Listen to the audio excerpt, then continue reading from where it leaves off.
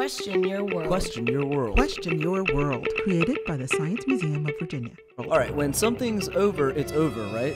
Or is it? We're pretty familiar with the term extinction, but now there's a new term being tossed around science communities that could have a massive impact on our future: de-extinction. As technology and research moves further along, the more we discuss the concept of reintroducing extinct elements.